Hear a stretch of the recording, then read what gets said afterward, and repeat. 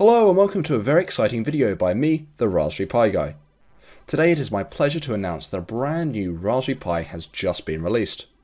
With a 1 GHz processor, 512 MB of RAM, and a price of just £4, you can all say hello to the new Raspberry Pi Zero.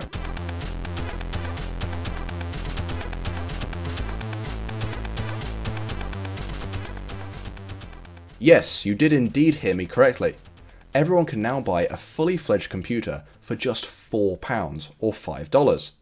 The Raspberry Pi Zero is designed to be a stripped down, bare necessities machine that still retains the core functionality of its older Raspberry Pi family, the Raspberry Pi 2, B+, A+, etc. And with that in mind, let's take a closer look at the brand new Zero. So the Raspberry Pi Zero comes in a slender form factor that measures 65 by 30 by 5mm. The board itself weighs in at just 9 grams as well. Don't be fooled, however, as this truly miniature package squeezes in a serious amount of computing power too. At the heart of the new board, you'll find the same processor that features in the previous generation of Raspberry Pi computers. This is of course the single-core BCM2835, but with a slight twist. For the Zero, the clock speed has been set to a mighty 1 GHz, and this means it is a whole 40% faster than the original Raspberry Pi. Whilst this is not the quad-core found in the Raspberry Pi 2, it is more than enough power for this $5 PC. To accompany the beefed-up CPU, you'll find 512 MB of RAM. All in all, this causes performance to be 3 times faster than the Raspberry Pi 1. Moving on to the supplied interfaces. The Raspberry Pi Zero, as with every current Raspberry Pi, uses a microSD card to store the operating system.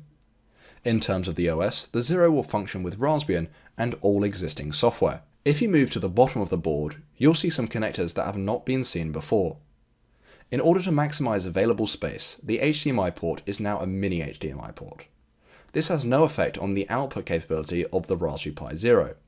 It is still capable of full 1080p high-definition video. 2 micro USB ports can be found also. One of these is labelled power, and funnily enough is the 5V power input to the Zero. Powering this new board is exactly the same as with the Model B, and is best done from a mobile phone charger.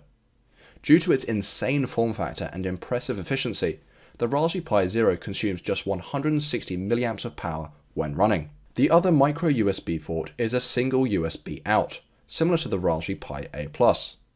This can be used for plugging in a keyboard, mouse, Wi-Fi dongle, etc. As with the Mini-HDMI port, you can just use the supplied miniature connectors on the board, or I would personally recommend buying inexpensive adapters which allow you to use full-size HDMI cables and full-size USB devices. That's it in terms of supplied interfaces. However, the Raspberry Pi Zero does also feature an unpopulated GPIO header with exactly the same layout as all the other models of Pi.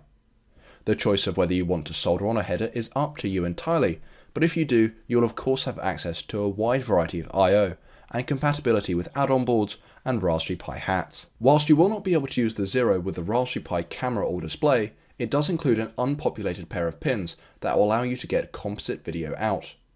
Therefore, you'll be able to use the new Pi with older televisions and screens. If you turn the board around, you'll find that apart from the logo, the back of the Raspberry Pi Zero is largely empty and flat.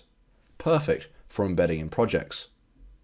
Now that we've taken a tour of the new hardware, let's see how it performs. So here I've booted up Raspbian and plugged in a keyboard and mouse via the USB port on the Zero.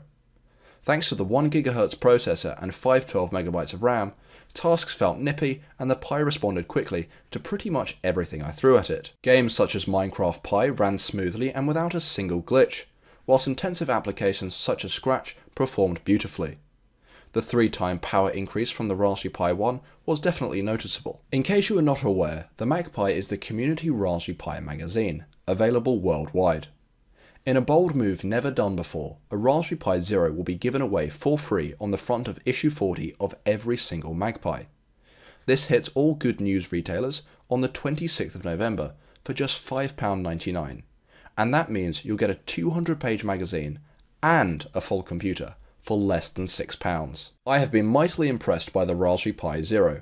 Its low price, impressive specs, and endless customizability are almost unbelievable.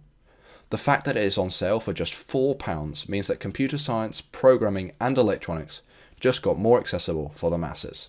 You can pick up your own Raspberry Pi Zero in the Magpie or online from retailers such as the Pi Hut. See the description below for all the information and links for where to buy both the board, as well as things such as the HDMI adapter, etc. I would highly recommend the Raspberry Pi Zero and cannot stress enough just how impressed I am with the hardware. That's all I have time for, but don't forget to like, subscribe and share. Thanks for watching, until next time. Bye!